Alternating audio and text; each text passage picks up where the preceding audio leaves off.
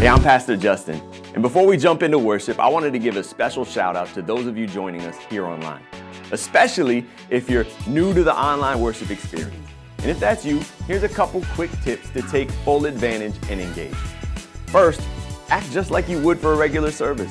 Stand for worship, clap your hands, take notes during the sermon. All of the regular ways you'd engage at a worship service. Do them wherever it's possible. Second, ditch distractions. Silence your phone. Whatever can keep you dialed into all God is going to do. And lastly, church is about pursuing God with one another. And it's the same here online. So throw this link to a friend as an invite and be sure to join us in the chat where hosts are ready to pray for you at any time and all of us are ready to worship together. So let's do just that starting right now, praising and worshiping our risen Savior, Jesus Christ.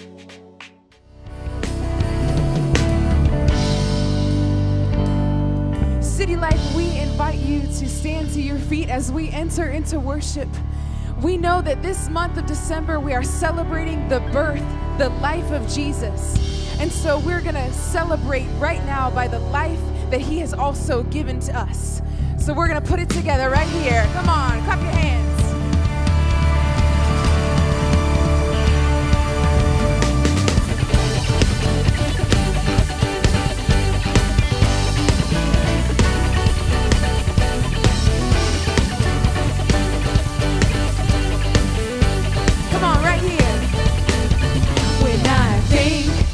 Of your goodness and your loving kindness, and I know your grace is giving me life, it's giving me life.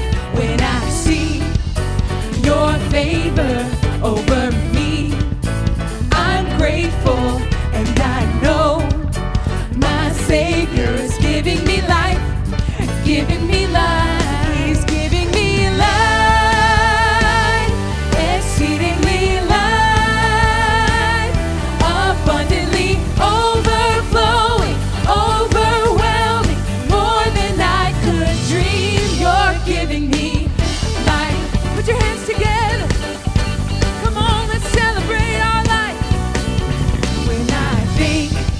Of your goodness and your loving kindness, and I know your grace is giving me life, it's giving me life. When I see your favor over me, I'm grateful, and I know my Savior is giving me life, it's giving me life, he's giving me life. Exceedingly life, abundantly overflowing, overwhelming, more than I could dream. You're giving me life. He's giving us life now. He's giving us life. Now I believe that you're for me, and I can see new mercies waiting for me every morning, giving me life, giving me life, life, exceedingly life, abundantly overflowing, overwhelming, more than I could dream. You're giving me life, sufficiently life, eternally overflowing, overwhelming, more than I could dream. You're giving me life.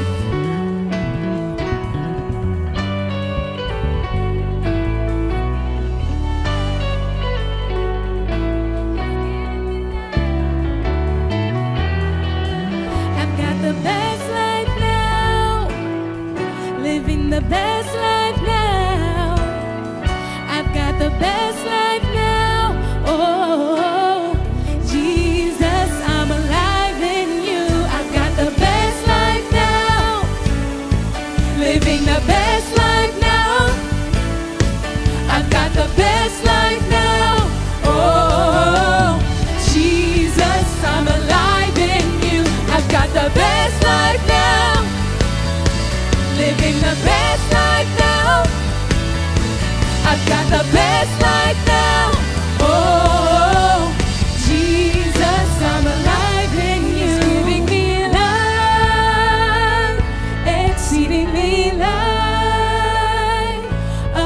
abundantly, overflowing, overwhelming, more than I could dream.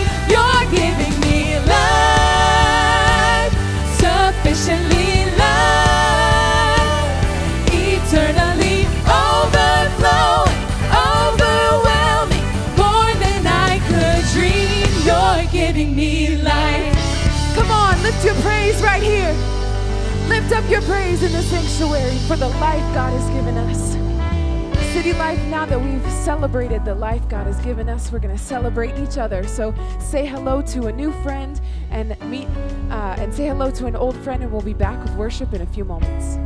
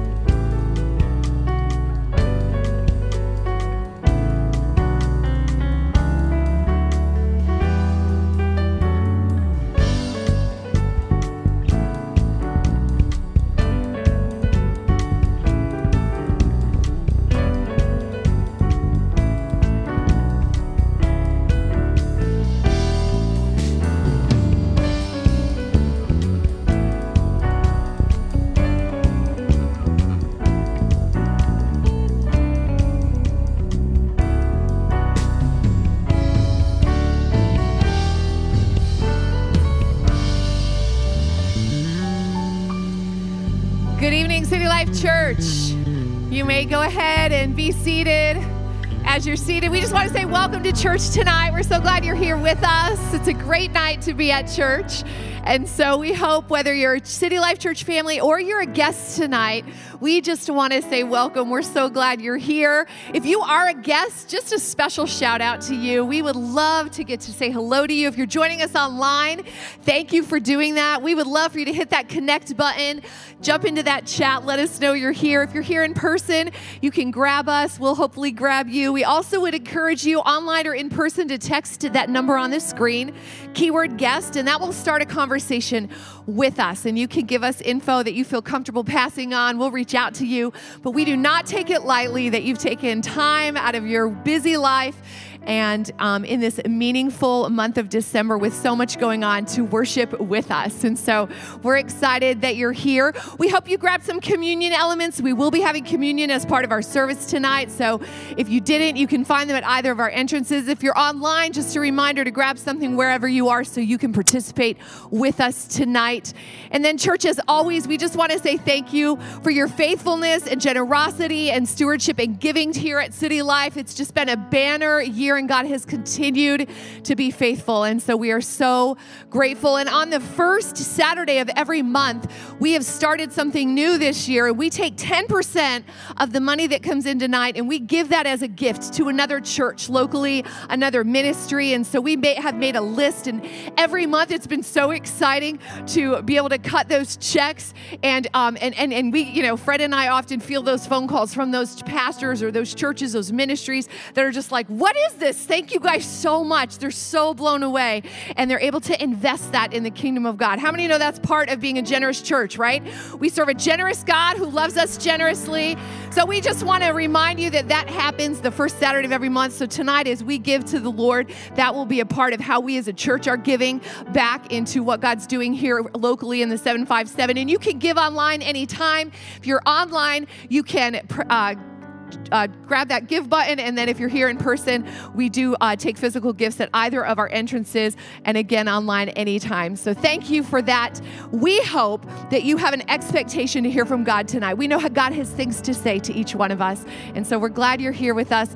And just just press in or lean in to the fact that God loves you, He sees you, He knows you, and He wants to interact with each one of us tonight in a way that's fresh and new and life-giving. And so I know I have an expectation for my own heart, and I just want to encourage each one of us to have that. So it's a good night to be at church. Welcome to City Life. Our dream is that there will be no other place on this planet where Jesus is easier to find than the 757. So if you are in person or watching online and feel far from God, our prayer is that you find Jesus here tonight.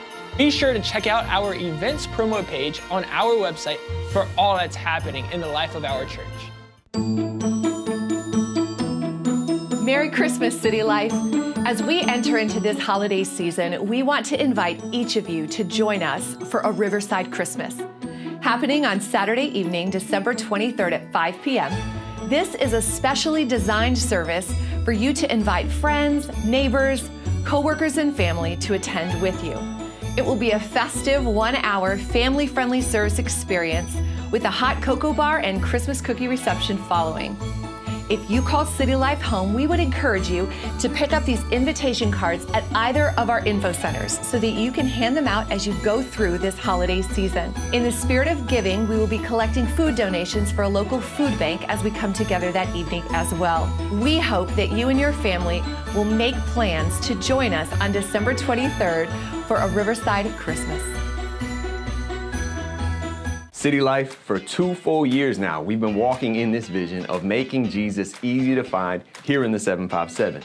Not only did we start doing monthly projects to make an impact with our Matthew 25 moments, but we started shifting our Saturday gatherings on 5th Saturdays to service projects here in our city. And we're back at it this December, dedicating our gathering on the 30th to making Jesus easy to find here in the 757, mobilizing for impact beyond just 311 Selden Road. And our gathering on the morning of the 30th will happen in 2 locations. Our first gathering is for another building workday at the Aqueduct Boys and Girls Club from 10 to 12, tackling more projects to bless the staff and bless the kids there.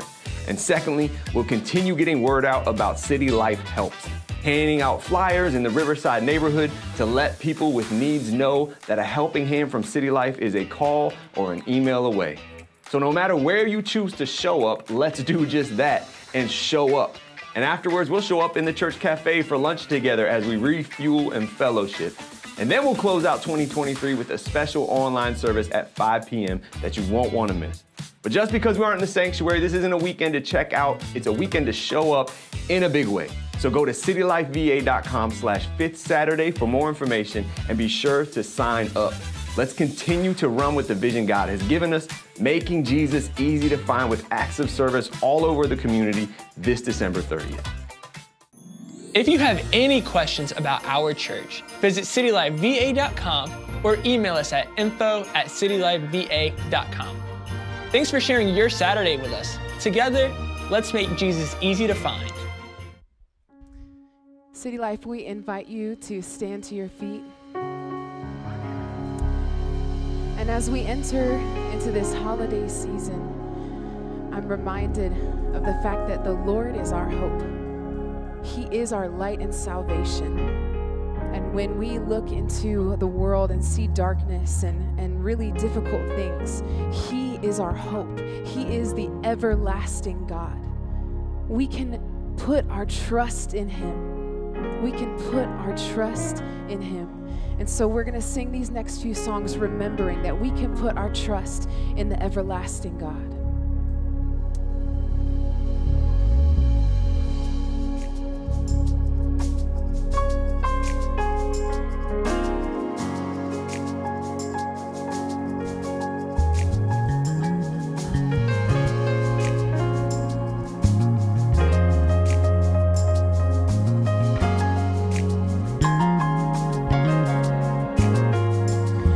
The Lord is my light and salvation.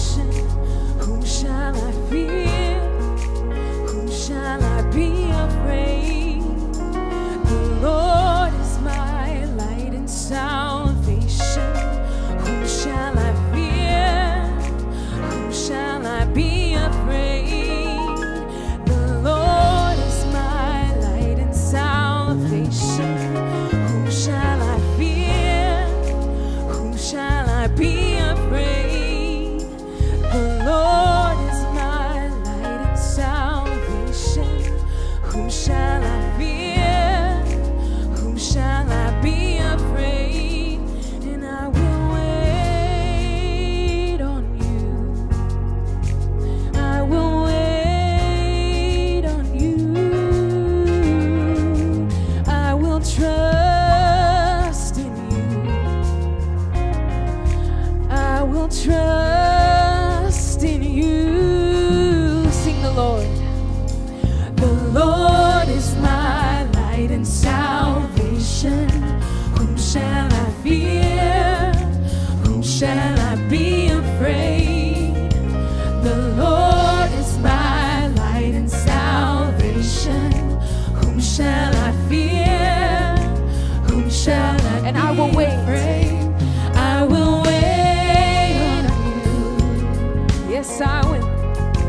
I will wait on you. I will trust in you. I will trust in you.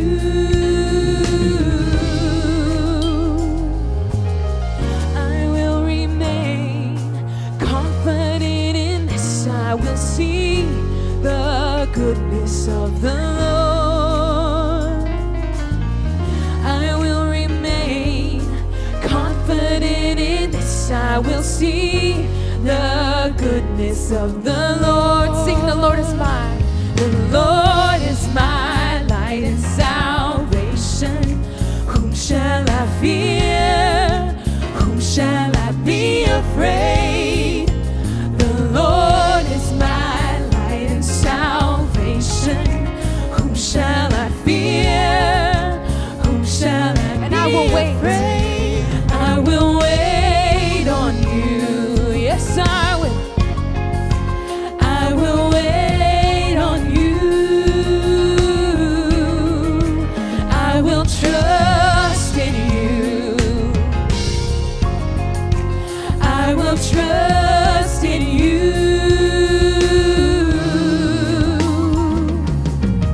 I will remain confident in this. I will see the goodness of the Lord. Come on, that's our declaration. I will remain confident in this. I will see the goodness of the Lord. Sing it again. I will remain confident in this. I will see the goodness of the Lord. He is our hope. I will remain confident in this. I will see the goodness of the Lord.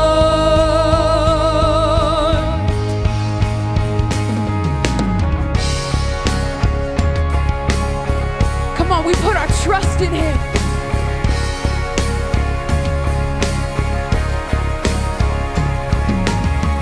We set our hope on you. We set our hope on your love. We set our hope on the one who is the everlasting God. You are the everlasting God. Come on, sing with me. We set our hope on you. We set our hope on your love. We set our hope on the one who is the everlasting God. You are the everlasting God. You are the everlasting. We set our hope on you. We set our hope on your love. We set our hope on the one who is the everlasting God. You are the everlasting God. Come on, we set. You are the everlasting. We set our hope on you. We set our hope on your love. We set our hope on the one who is the everlasting God. You are the everlasting God. Yes, you are. We set our hope. We set our hope on you. We set our hope on your love. We set our hope on the one who is the everlasting God. You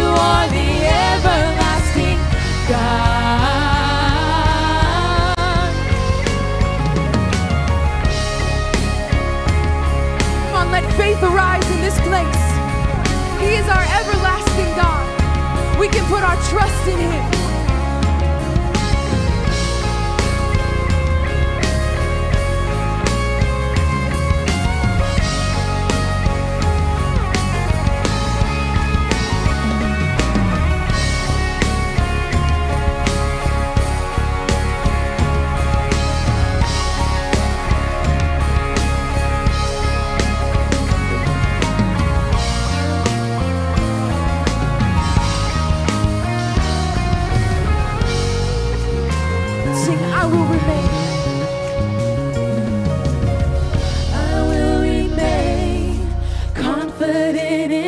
I will see the goodness of the Lord. I will remain confident in this. I will see the goodness of the Lord.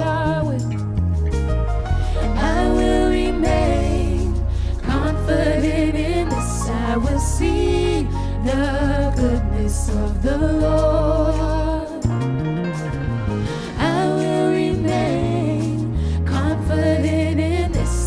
See the goodness of the Lord. I will wait. I will wait. I will wait on you. I will wait on you. I will trust in you.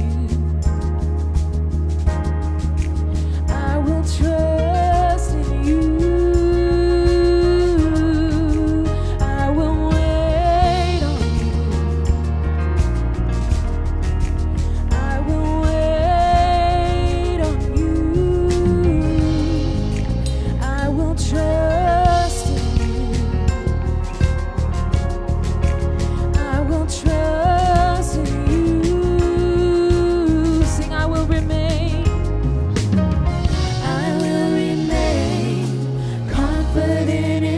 I will see the goodness of the Lord. I will remain confident in this. I will see the goodness of the Lord. Sing it again. I will remain confident in this. I will see the goodness of the Lord.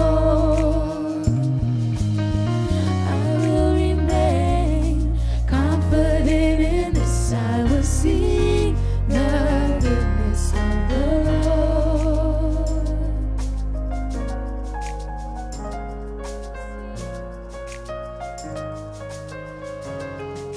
We thank you, Lord. God, even in our waiting, we thank you. Even in our waiting, Lord, we thank you.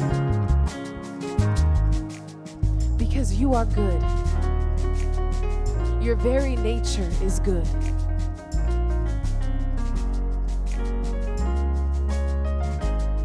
Your very nature is good. And so even in our waiting, when we're walking through hard seasons, God, you are still good. You are still good.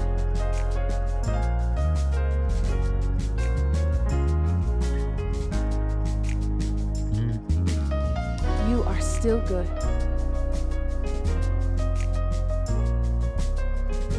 You are the King of glory. There is no one like you, God, in heaven or on earth. And church, as we are in this month of December, I was reading Isaiah 9, where it talks about the coming Messiah, the birth of Jesus.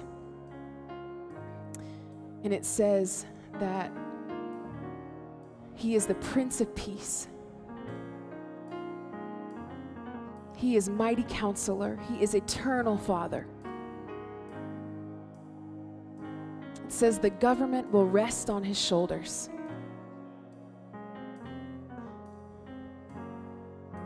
And that's something we can put our hope in. The government will rest on his shoulders. It won't look like anything that we're familiar with on this earth, right? But he is the King of glory. He is worthy to be praised.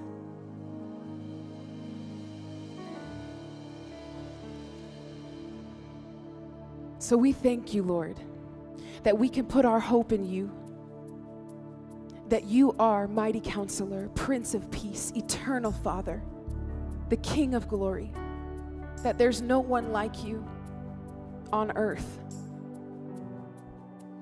There is no one like you on earth. And we thank you, Jesus. We thank you, Jesus, for your life.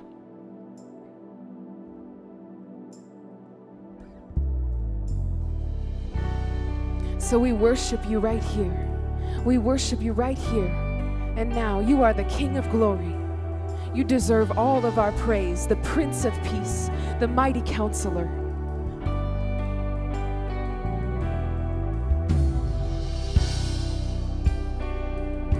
Come on, let's give him our adoration right here and now.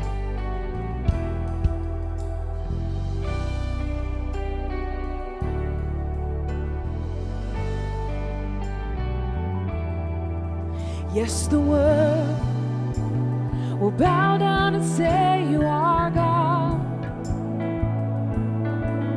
Every man will bow down and say you are King. So let's start right now. Why would we wait? We can praise you now in victory. King of glory, fill this place. We just want to be with you. We just want to be with you. You're the King of glory. Fill this place. We just want to be with you. We just want to be with you.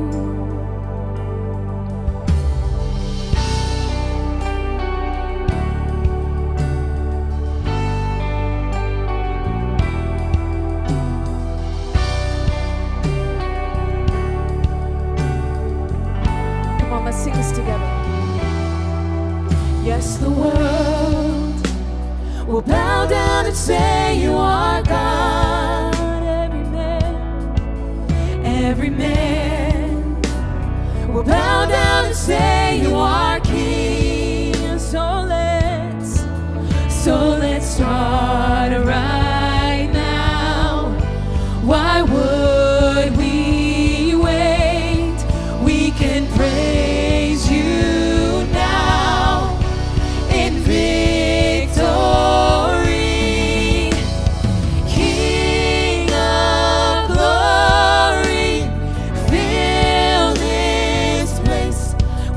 want to be with you. We just want to be with you. King of glory, fill this place. We just want to be with you. We just want to be with you. Sing King of glory.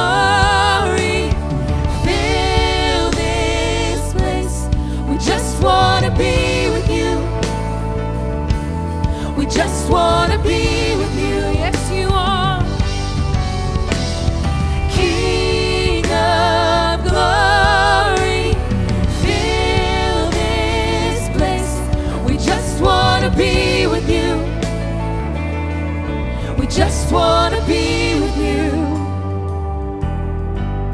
We will sing hallelujah till you come again.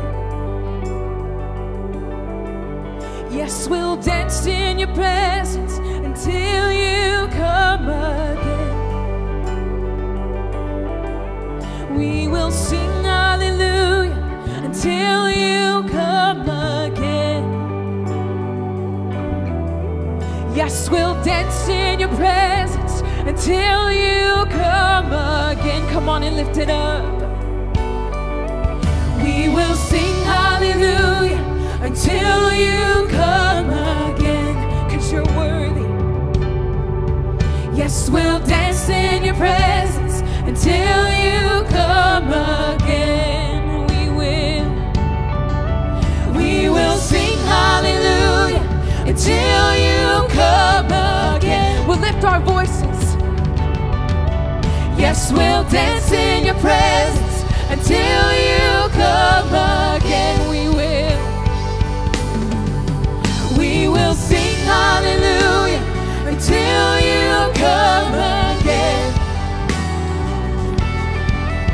Yes, we'll dance in your presence until you come again. We will sing hallelujah until you come again. Yes, we'll dance in your presence until you come again. Yes, we will. We will sing hallelujah until you come again. Yes, we'll dance and we'll dance. We'll dance in your presence. Dance in your presence. Dance in your presence. King of glory, fill this place. We just want to be with you. We just want to be with you. King of glory, fill this place. We just want to be with you. We just want to be with you. King of glory, fill this place. We just want to be with you. We just want to be with you. Yes, you are. King of glory, fill this place. We just want to be with you. We just want to be with you. Yes, we'll dance in your presence until you come again. Yes, we'll dance in your presence until you come again. We will sing. We will sing hallelujah until you come again. Yes, we will. Yes, we'll dance in your presence until you come again. We will sing hallelujah until you come again. Yes, we'll dance in your presence until you come again. 'Cause you are the King of glory. Fill this place. We just want to be with you. We just want to be with you, King of glory. Fill this place. We just want to be with you. We just want to be with you. If you haven't had a chance to grab your communion elements, you can do that right there in the sanctuary lobby. And if you're watching with us, if you're part of our online community, you might want to just grab some juice and some bread, just something that you can use to partake in this moment with us. Communions are an important part of our church on the first weekend of every month. And it marks for us a tradition that Jesus started 2,000 years ago in some of his final hours as he was having a meal with some of his closest friends. And he broke some bread and he passed a cup. And he did that to symbolize something that was about to happen, that his body was going to be broken for us, his blood was going to be shed for us, for the forgiveness of sin. And he said to them, hey, do this in remembrance of me. And so for 2,000 years, this tradition passed down from generation to generation that we come together and we take this wafer and we drink this cup because we want to remember that because Jesus died for us, that our lives can be reconciled to God, that he paid the price that we deserved but could never pay for us, grace through a substitutionary sacrifice. Now it's interesting as we look into the story of that first communion, that first Lord's Supper, the disciples, they had a promise, right? Jesus had told them already, hey, I'm going to be betrayed. I'm going to be turned over to the authorities. My life is going to be forfeit. I'm going to be killed. But then on the third day, I'm going to rise from the dead. And even though they had that promise until his resurrection came, there was a season of grief and sorrow that they had to journey through. From Thursday night until Sunday morning, even though there was an expectation of a promise in some of them, there was sorrow that they still carried. And I'm talking about that tonight because we wanted to, moving into this Christmas season, we wanted to recognize that for some of you, even though you have the promise of celebration that's going to come at Christmas, even though you have the hope of all the joy and the fun and the delight that's going to come through family gatherings and being with your neighbors or maybe a workplace party, right? There still might be a veil of grief that you carry now because of sorrow that you're feeling. And so we wanted to, in this communion moment, to make room for you in your sorrow. I know for me, every year at Thanksgiving, my father passed away the week of Thanksgiving in 2014. And even though I know that Thanksgiving is going to be fun, it's going to be a celebration, we're going to be with family, as coming up to Thanksgiving, and now it happens every year, there's some sorrow and some sadness that comes from the memory of his passing. So you might be coming into this Christmas season, and it might be that you have a loved one who's passed away, and this is your first Christmas without them. It could be that it's something that happened 20 years ago, but still there is that sense of sorrow that you carry. And so as we go into this last worship song, we trust you're going to find your moment to partake of communion. It's your moment to thank Jesus for his death on your behalf. But there's going to be some of us down here at the front that are going to be here for prayer. And if you're in this room and you're saying, Fred, you're talking about me, right? There's some sorrow and some sadness. There's some heaviness that I'm carrying. Grief comes to us in many ways. Right? It could be the loss of a hope. It could be the loss of a dream. It could be a fractured relationship. There's so many ways that sorrow creeps into our life. And so we thought, why not? Right? On this first Saturday of December, create a moment where someone could pray with you. Maybe even somebody could give you an embrace. And so as we worship, if that's you, then come on. Then you come. You come. And then you're going to find your moment in this worship song, in this set, to partake of this communion and thank Jesus for the promise that he gave for you.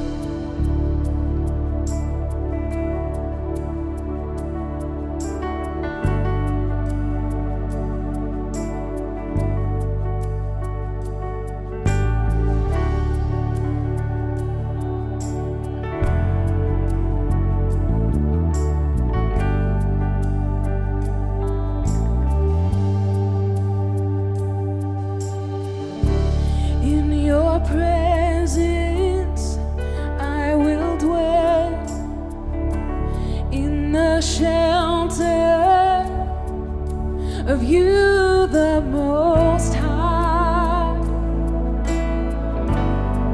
in you I will abide.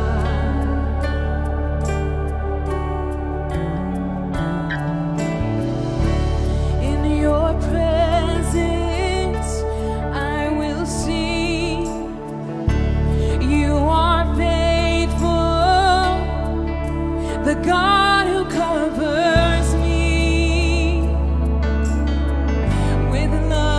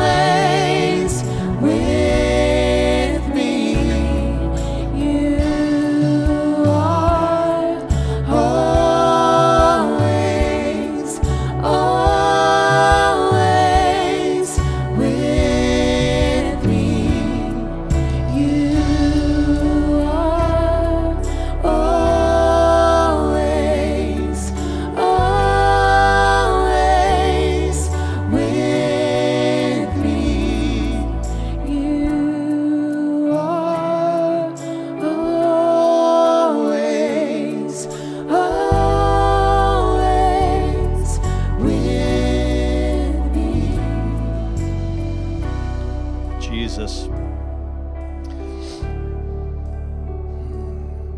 Father, I pray that in this moment that people would just find the sense of permission that you want them to have to feel the sorrow that is present in their life. To not just stuff it down deep into a box somewhere in their heart and hope that it never opens, but to find the courage that all of us have to find to open that box and to hold that grief. Because what we know is, God, if that grief and that sorrow doesn't have its moment of expression, it just builds deep inside. And so we pray that moving into this Christmas season, if there's sorrow that people need to feel, well, they would find your permission in this moment to hold it, to let it come, to not be afraid, to lean into it. Because what we know, God, is that when we give ourselves permission to feel that grief, what we do is we open a door for your comfort. When we lean into that sorrow, what we know, God, is that we're actually leaning through that sorrow and we find you on the other side. So I pray that for every person that's here, every person that's watching online, every person that's listening at some point in the future,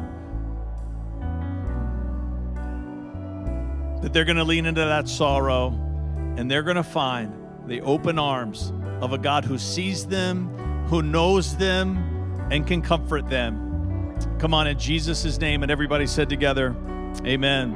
Amen. So good. So good. Hey, just be sensitive. Can we just say that as we move through this Christmas season? If you're at a family gathering, an office party, hey, let's cheer for our kids. Come on. So good.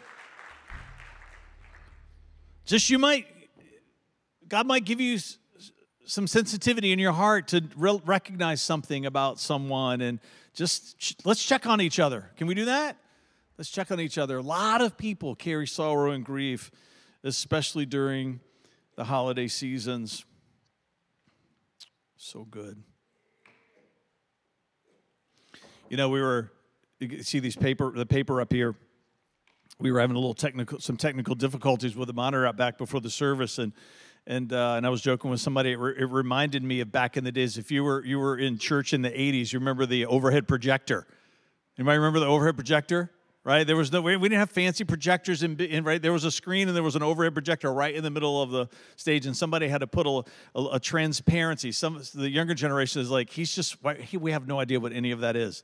Right? Transparencies that had the words to the songs, and you had to put the transparency on the overhead projector that would put it onto the screen. And then if you were in a charismatic church, right, a Pentecostal church like ours, and the worship leader just had some liberty to pick whatever song they were going to do, that was a very important job with the overhead projector.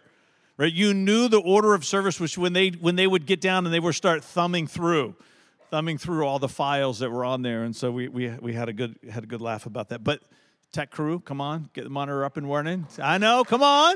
So good. Making it happen here at City Life. So let me ask you this question just to get our hearts moving in the right direction. When you hear me say the word peace, what comes to mind? Somebody on this side. If I say peace, you think of what? Be with you. There you go. You finished the sentence. Yeah, that's good. Somebody else. Anybody else on this side? Be still. Oh, come on, that's good. Stillness. Calm. Yes, I like it. Jamal? Ocean waves. Like when you're there at the ocean, just being there, just that dull roar of the ocean, the repetitiveness. I can feel it right now. Come on, summer. Somebody else. Cleo, how about you? You have anything? Yes, a clean diaper. Snacks in the nursery. Yes. When you hear peace, what do you think of? Yes, peace and joy be with you. Yes. Somebody else? Anybody over here? Everybody's like, don't look at the teacher. Somebody? Peace? Rest. All good. Darlene. Peace on earth. Come on, you're setting me up for my verse. Very good. We didn't even have that planned. peace on earth. Let's look at Luke 2:14.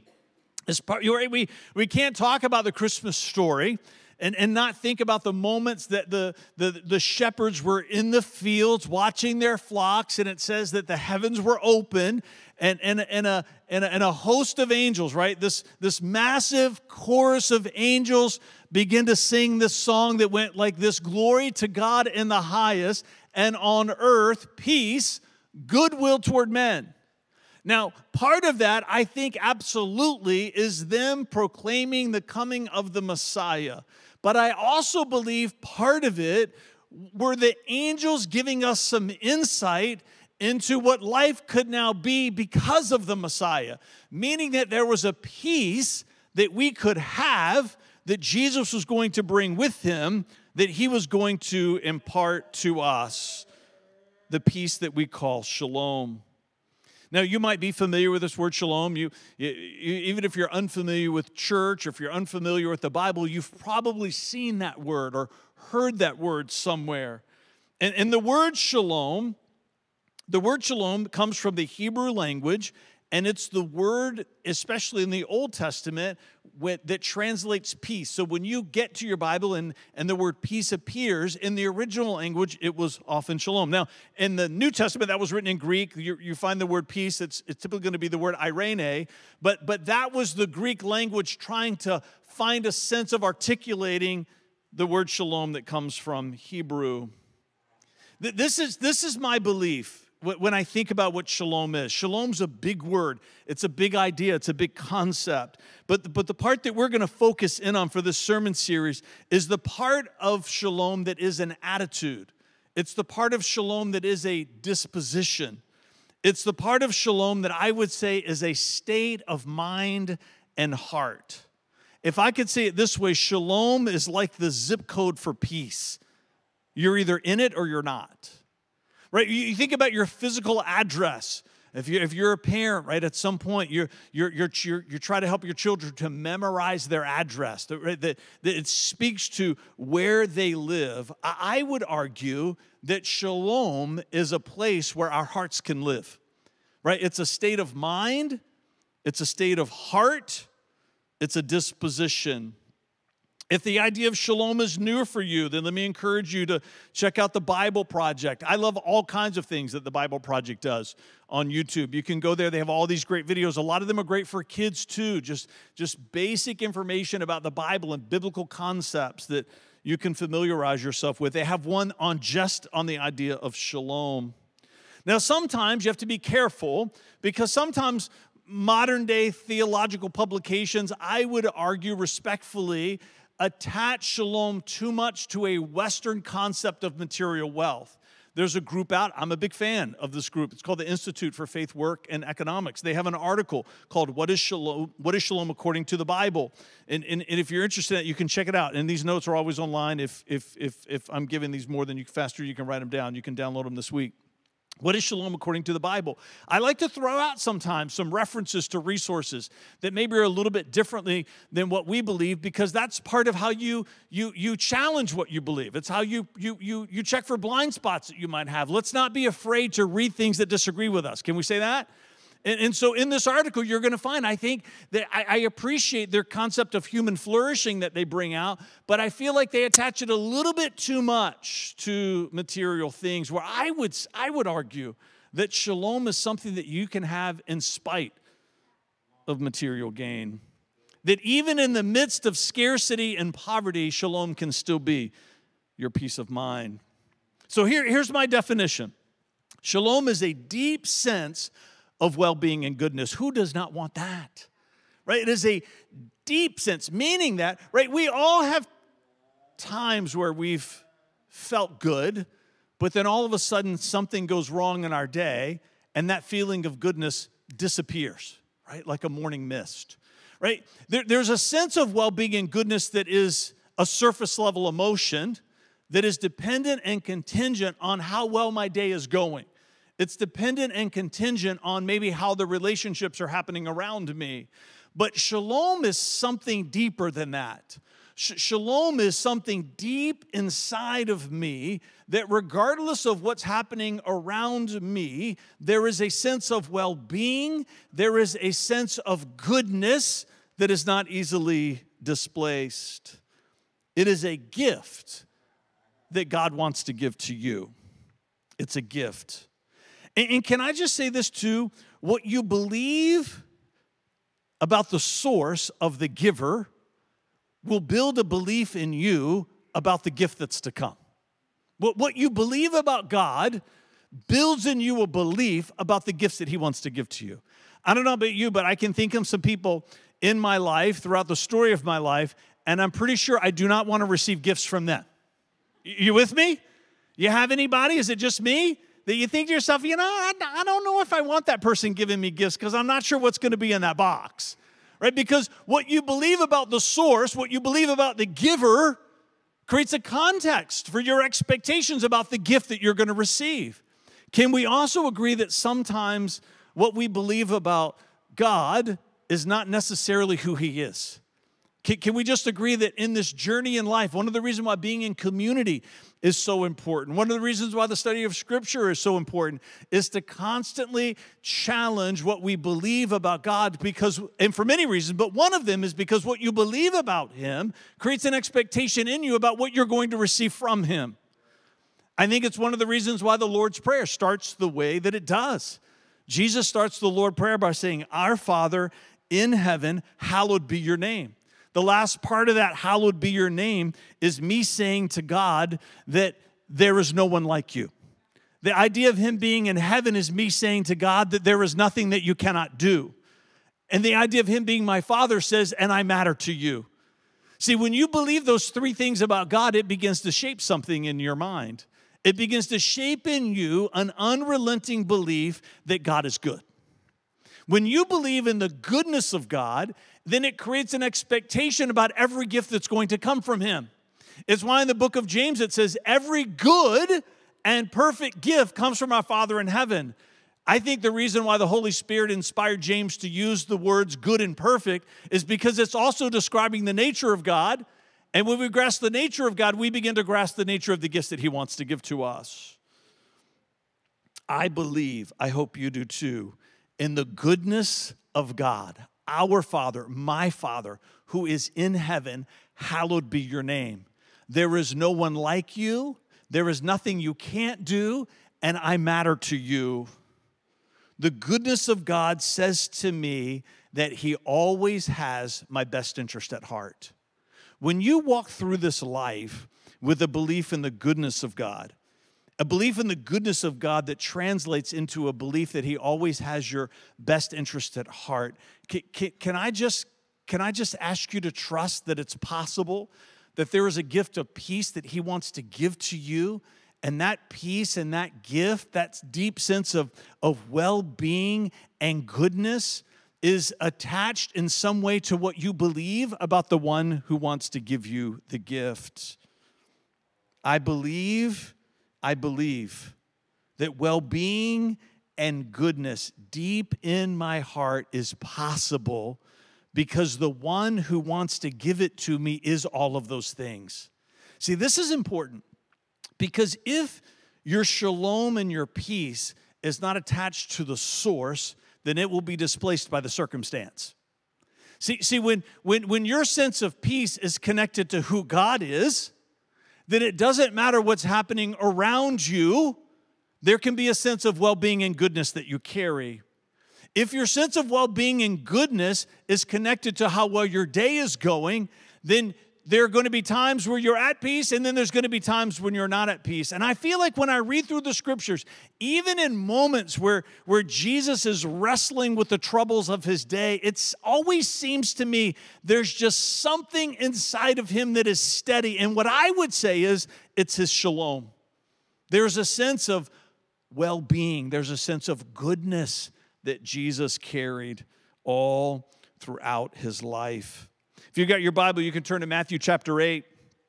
I'm going to read in verse 23 to 27. This is a story that many of you might be familiar with.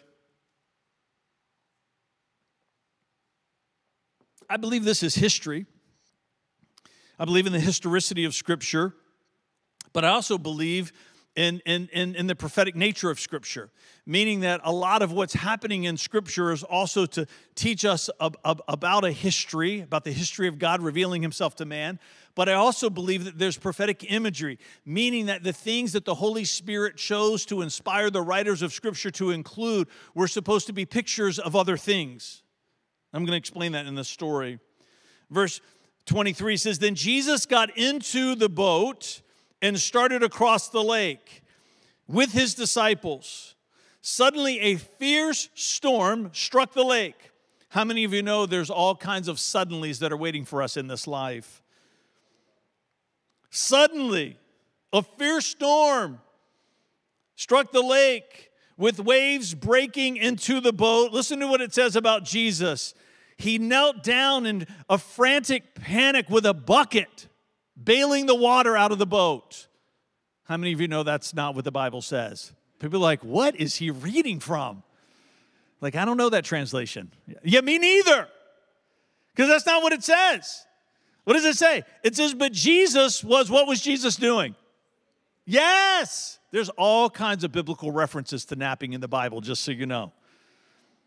We should add a 13th pathway called napping. Can we do that? Oh, I think we're on to something tonight, church. I like it. I like it.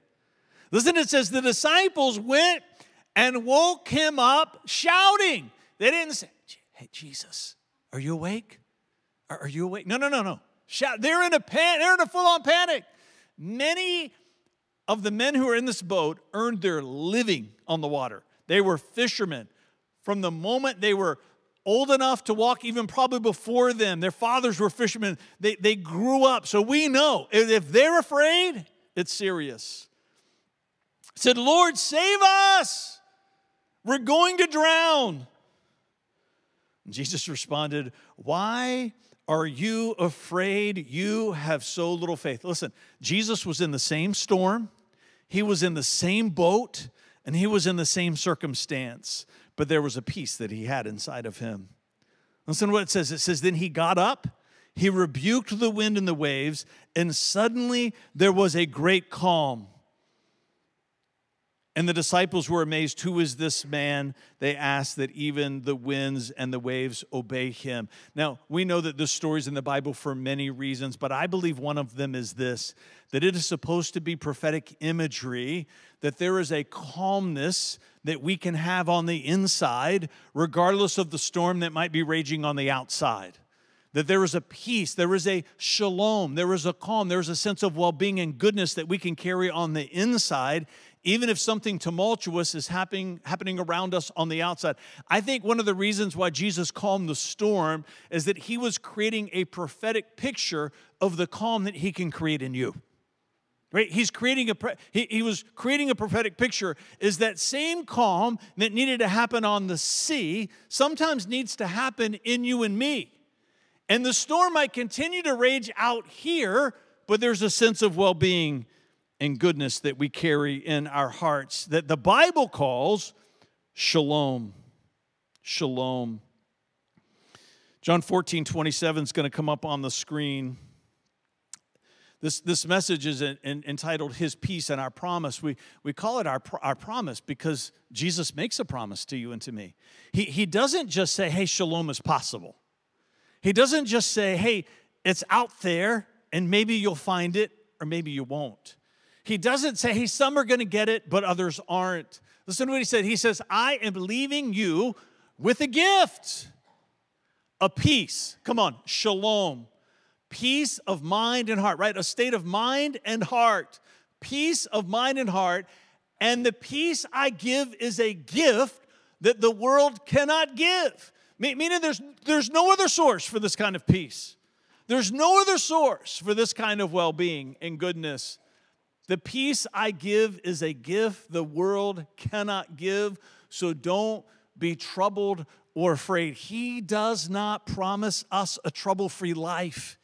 He doesn't promise us a storm-free life. In fact, he says just the opposite. He tells us that trouble's going to be waiting for us. Storms in life are going to be waiting for us. But yet he says, hey, there is a gift that I want to give to you. It's what he carried, And then he passes it on to us, the gift of shalom, a deep, deep sense of well-being and goodness. I don't know about you, but I want that gift in my life. This series is going to be, we're going to take this all the way through December and probably into January. This series is going to be about how this gift of shalom, Jesus has promised to us, is related to and connected with the 4 primary relationships that we have in this life.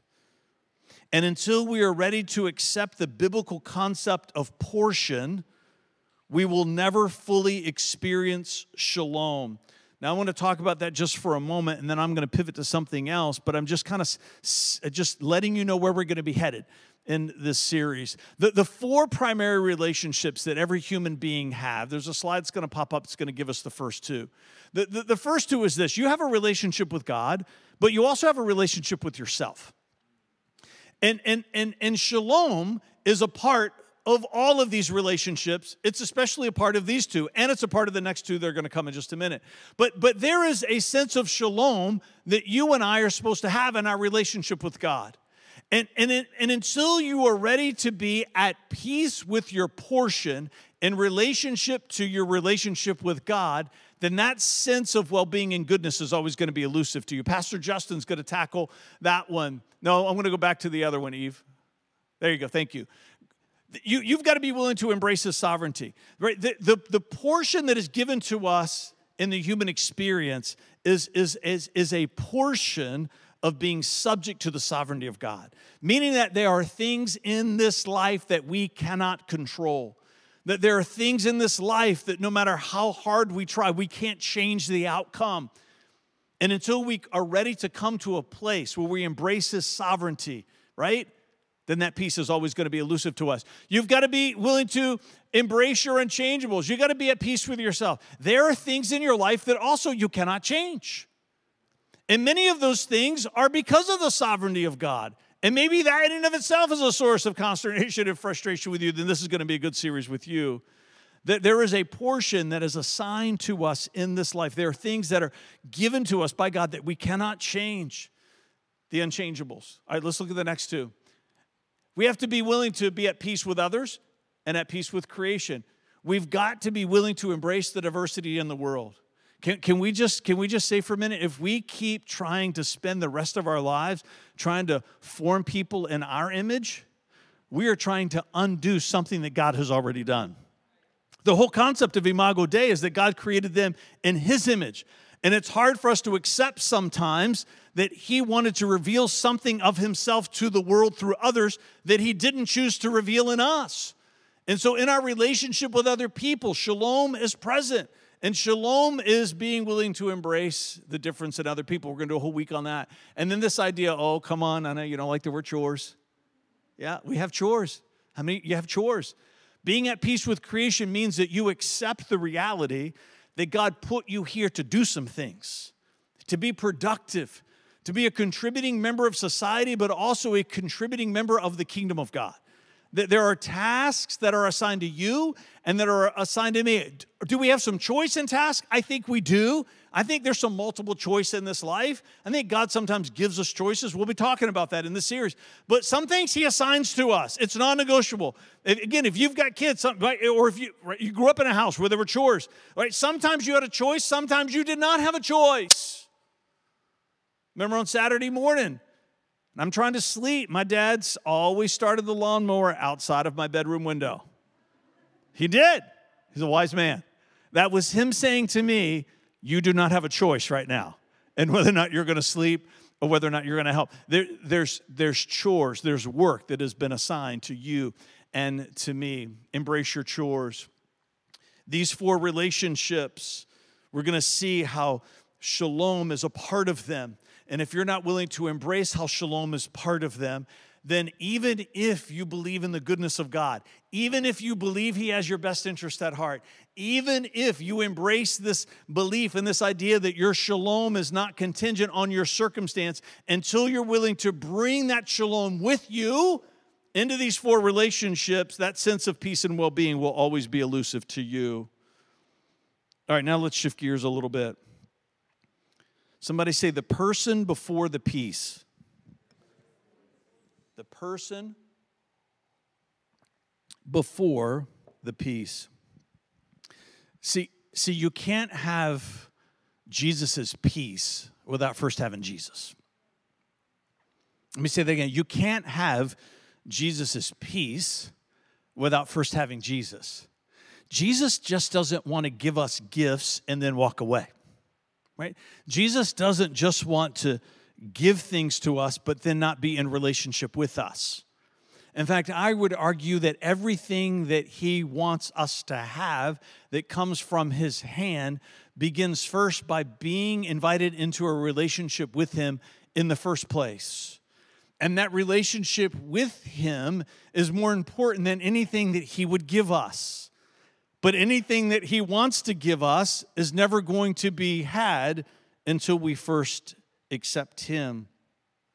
So we've been doing this welcome home moment every week in 2023. I've been praying about it. We're going to continue to do it in some way, I think, in the future of the church, because talking about the gospel is important to us, and I hope it's important to you.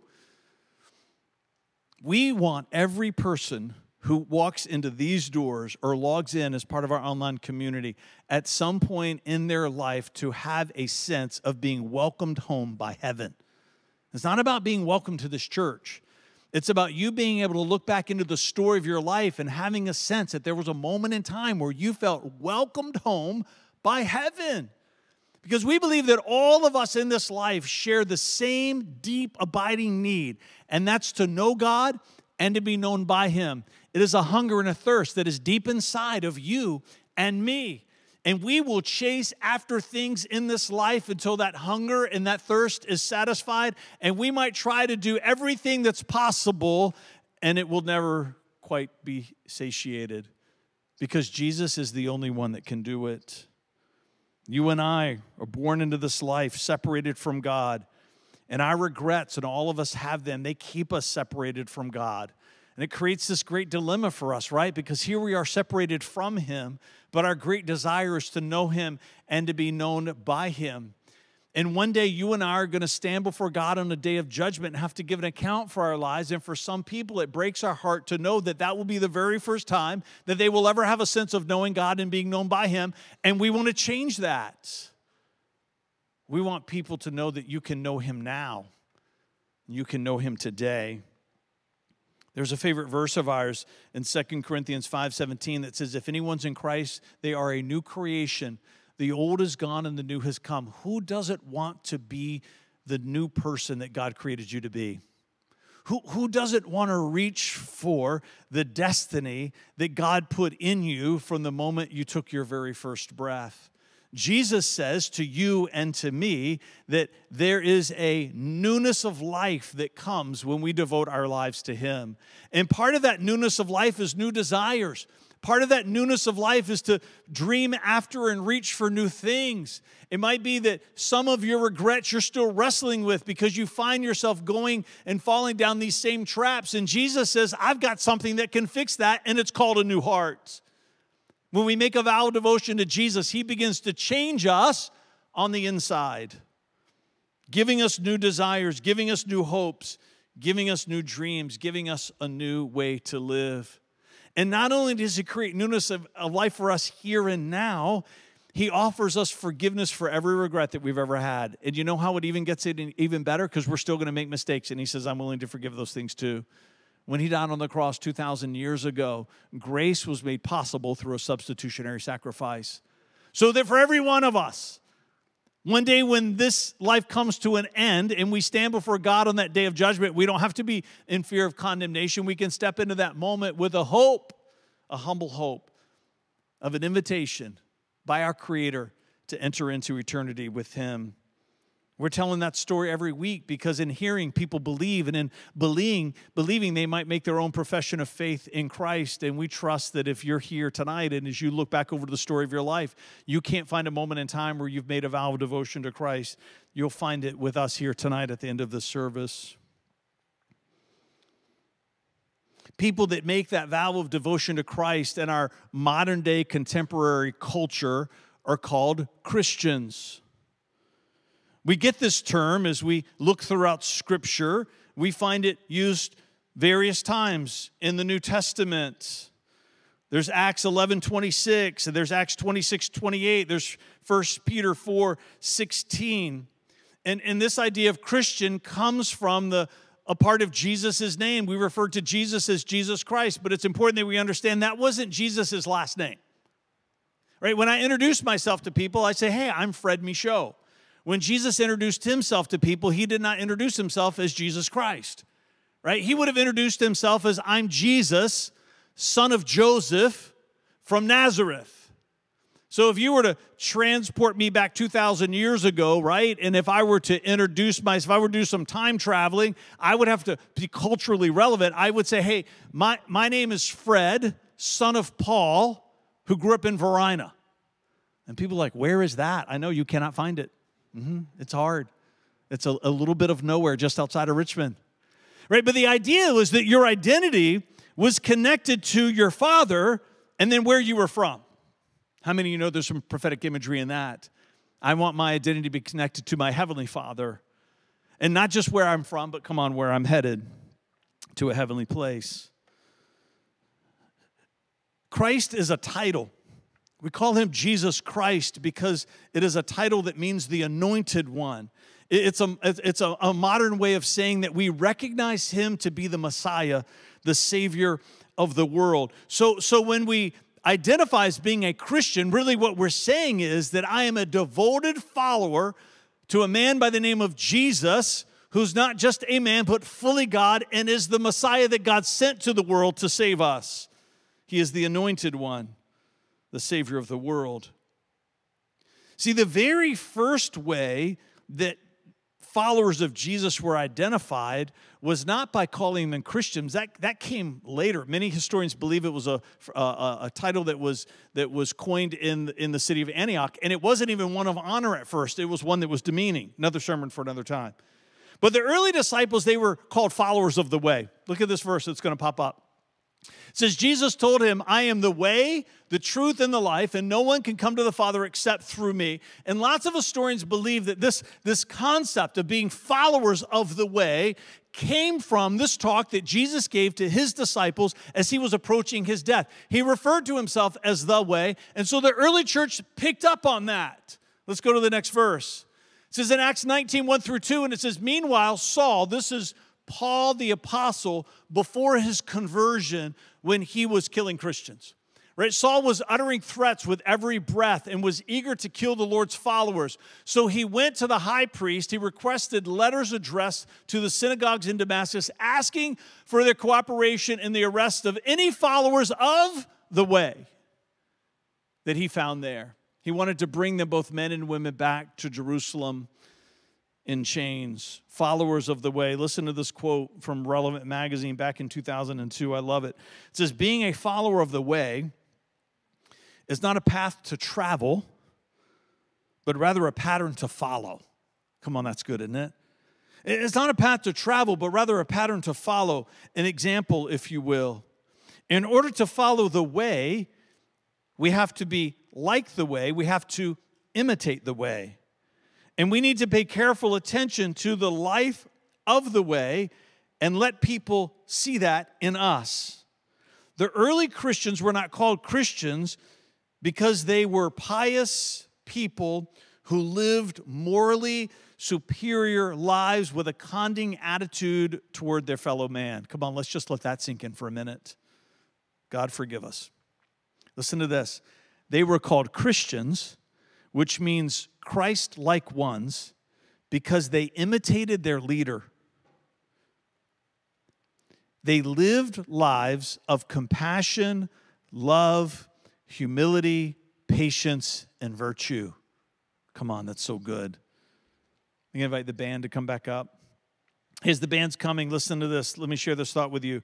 First century people who professed faith in Jesus as the Messiah were identified by names that placed a greater emphasis on becoming like Jesus and not just believing in Jesus. Come on. First century people who professed faith in Jesus as the Messiah were identified by names that placed a greater emphasis on becoming like Jesus and not just believing in Jesus. Eve, throw that definition up for me for shalom one more time. A deep sense of well-being and goodness that is anchored in Jesus. See, I'm adding to the definition there for you a little bit. It's a deep sense of well-being and goodness that is anchored in Jesus. Now, I've been talking to you tonight about wanting to have this gift that Jesus gives to you. I've been talking to you tonight about wanting to have this sense of well-being and goodness that's deep inside of you, that's not connected to your circumstances or your situation, a deep sense of well-being and goodness that's not connected to your day, but it's connected to your Creator. Right? This idea of what you believe about God creates a belief in you about the gifts that He wants to give to you. So I've been talking about this idea of wanting to have this gift that He wants to give to you. In the same way as you enter into this Christmas season, it might be that you're expecting a gift that someone's going to give to you and you can't wait to have it because of the enjoyment that it's going to bring to you. And I would just say there's nothing wrong with that. Can we just say that when God promises us gifts, part of it is because He wants to create an expectation of enjoyment inside of us. Part of it is because He is a perfect Father. He does always have our best interests at heart, and He delights in showering us with things that are beyond this world. But can I just ask you to add something to that? Meaning that our desire for shalom and our longing for peace can't just be about what's in it for us. Because the more we experience shalom, the more we bring that peace into our relationship with God and into our relationship with ourselves and into our relationship with others and into our relationship with creation. Can I just say to you, the more our lives are going to point other people to Jesus. Part of the reason why we want to chase after shalom in this life is because this peace that He wants to give to us is supposed to be a cornerstone of our witness to the world. Something inside of us that maybe the world on the outside looking in would say, why aren't they troubled? Why aren't they stressed? Why aren't they anxious? Not that we're not going to experience those emotions in this life, because we are. But the question is, are those the things that are going to be fleeting? You with me? And is there the deep sense of well-being and goodness that is going to rise to the surface? And then we become something that Jesus talked about in Matthew 5, 6, and 7 in the Sermon on the Mount, that we have an opportunity to be a light to the world. So, Father, as we step into this moment of worship, I pray for everybody in this room that has come in here feeling troubled. I pray for everybody that might be logged on tonight as part of our online community that logged in feeling troubled.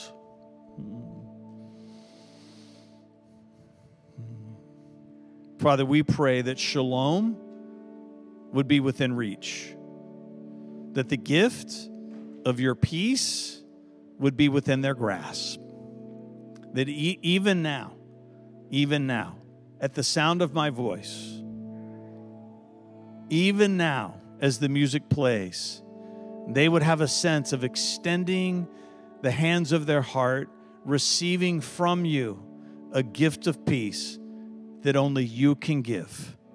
In Jesus' name, come on, let's worship together.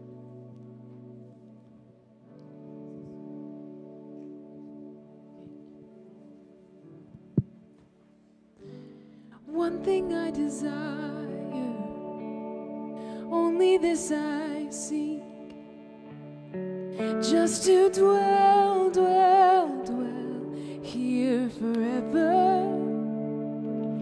This will be my posture, laying at your feet. Oh, just to dwell here forever.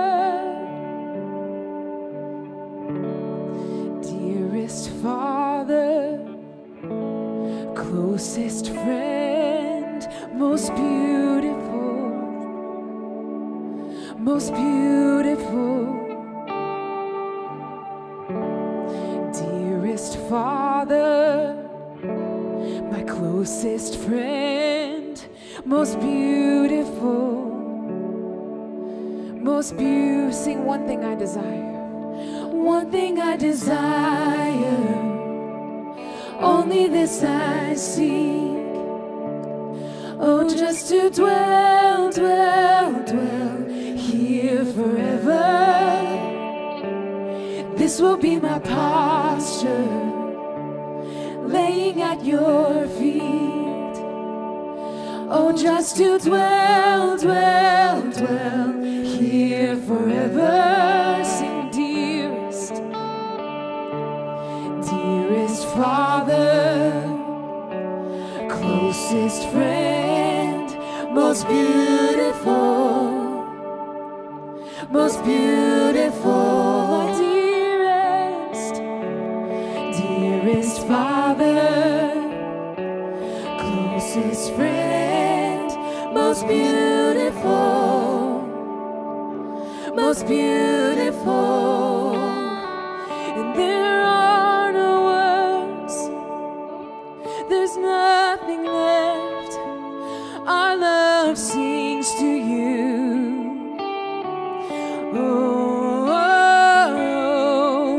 there are no words, there's nothing left. Our love sings to you. Oh, there are no words, there's nothing left. Our love sings to you. Oh, there are no words, there's nothing left. Our love sings to you.